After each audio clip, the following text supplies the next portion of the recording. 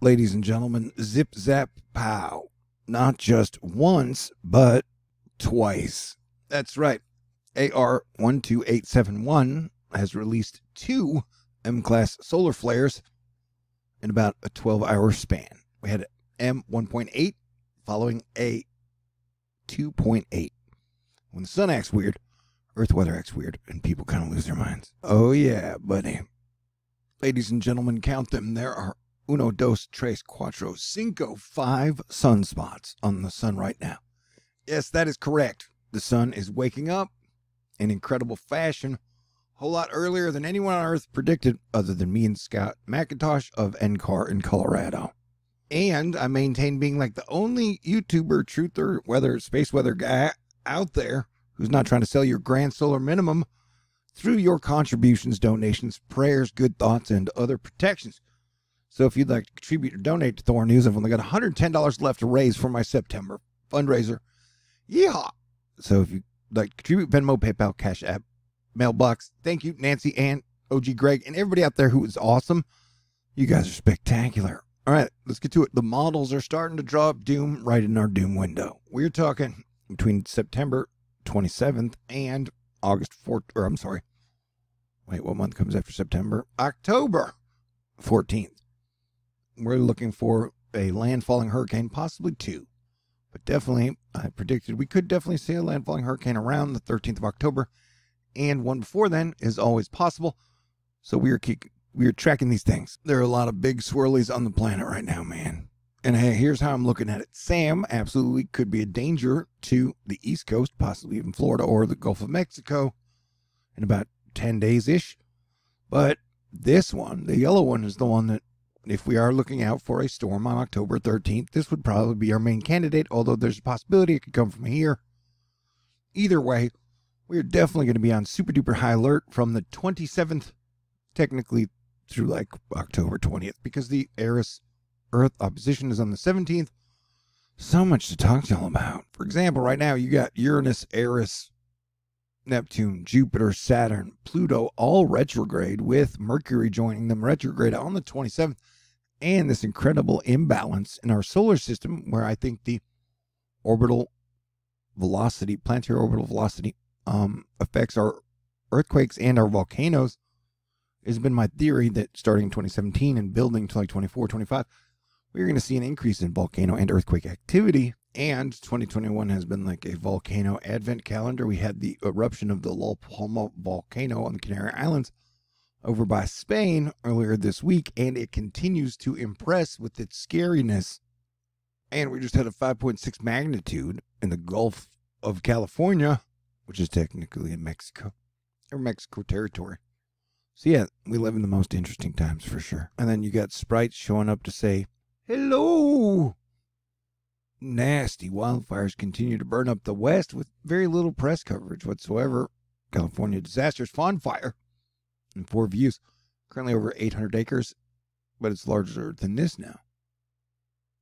Sammy Roth saying federal officials say there's a 3% chance Lake Powell could drop so low next year that it can't generate hydropower, and a 34% chance by 2023. And this decade, water is probably going to be the big battle, on top of many other things.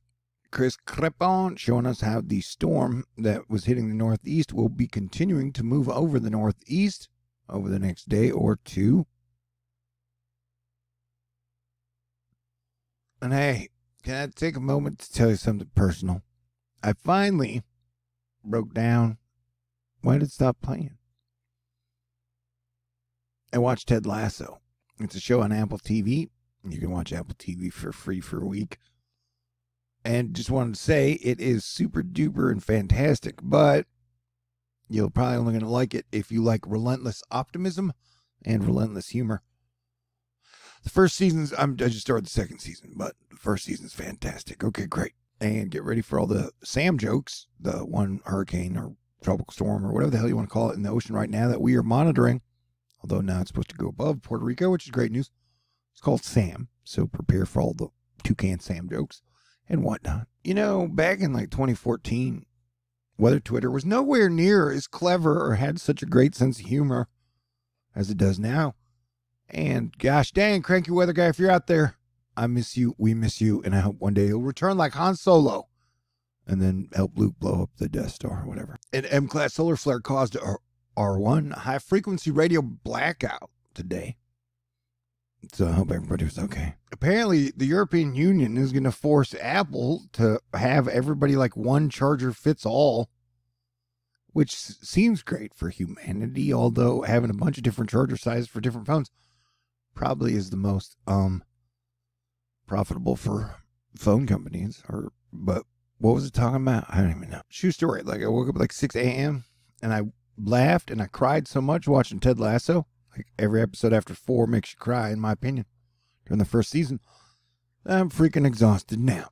Anyway, here's a gif of today's gross humidity being swept away in favor of cooler and drier air this weekend. Can I tell you another story? I know you guys, I don't know if you heard, but I finally got a car back. You know, after going 2 years without one, I got one, I don't know, in like March this year.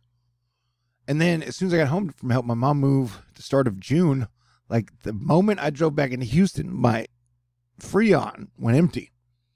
And because money's been running tight, I haven't had a chance to replace it yet. So every time I drive around, I'd sweat a lot and be like, oh my God, it's hot.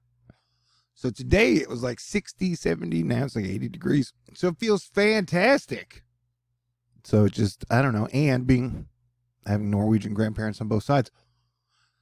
As a Viking, I really like the autumn and the fall. And the winter feels way better than summer. We all have our own preferences, but I'm just telling you, yeah, autumn's here, man.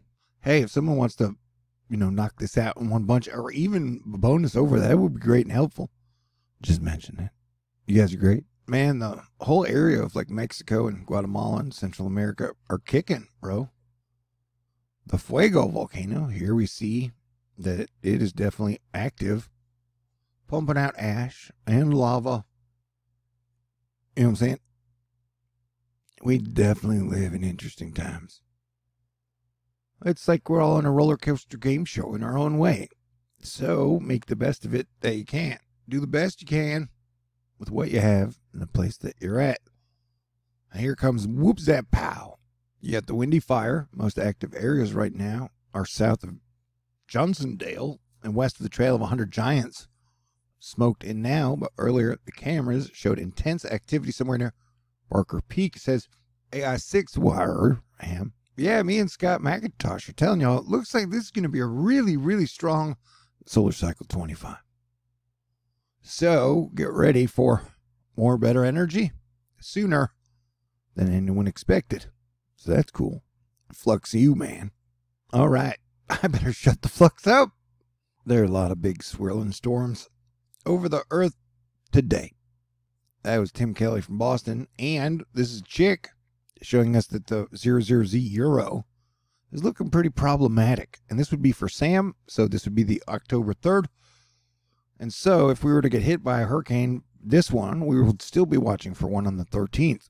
Although technically, the 9th is the big Pluto square Eris 5th of 5. So it's 5 days before, but 5 days after. But it usually comes after. But this would fall in either window. I still think if we get hit by this one, we got one after it 10 days later about. But I could be wrong about everything except for the solar cycle being strong. That definitely seems like a go. But I don't know. The sun could just shut off and be like, oh, I'm not shining any more light. Then we'd probably be dead. We'd freeze to death in like 10 minutes.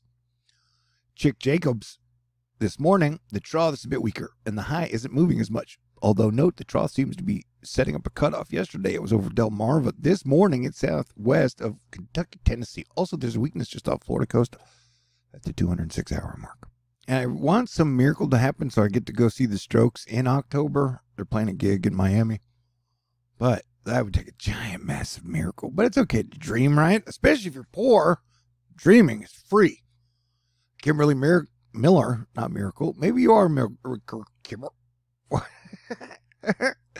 October is Florida's busiest month for storms. 15 Category 3 hurricanes or higher have hit the state since the late 1800s. Isn't that a wang danger bringer? You know, a lot of y'all have been with me for years, and I really appreciate that. Yeah, here's another look at the Volcano de Fuego. It is really getting it today, and usually Popocatépetl is the one that's going nuts. Or Colima. They got 3 pretty active volcanoes, Guatemala and Mexico. Jonathan Erdman talking about, hey, guess what? Not only did Spain have volcano activity in the Canary Islands, the instigator west of the Andalusia, Spain flash flood today, an upper low trapped south of upper ridging, all too common flash flood occurrence. And so, yeah, crazy days indeed, my friends. And it is my guess that the craziness is going to escalate to like the 9th of October. And then there's like a couple days after where it's going to be super duper intense with the storm to watch out for after that. Prolific flash flooding today in southwest Spain near the border with Portugal. And pretty bad stuff. We've seen Europe get hit really hard by flooding this year.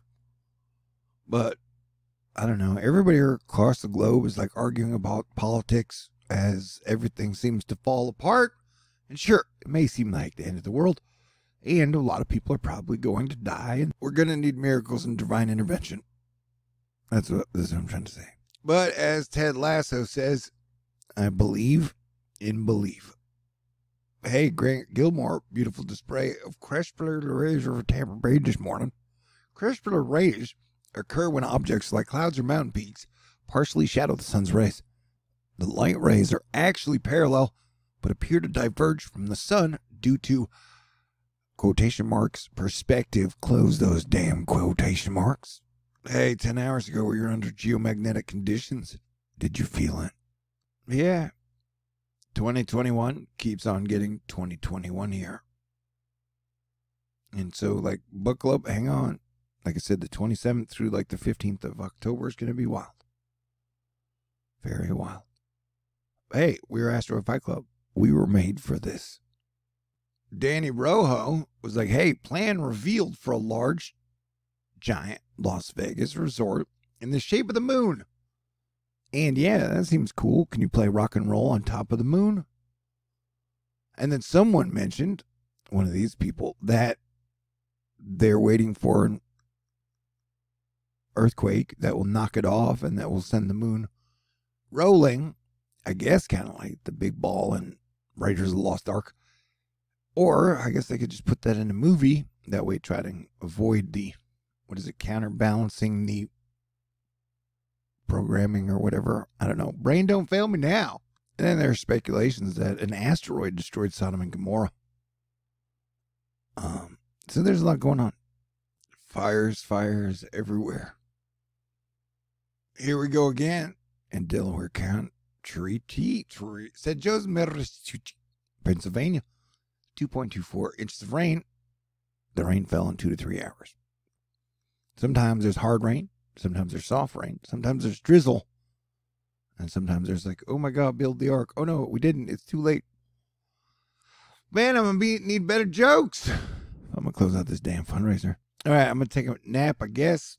Everybody stay cool. And if you want to push me over the top, that'd be great. You guys are the best. I love you. And then Groot appeared in the darkened skies above Istanbul.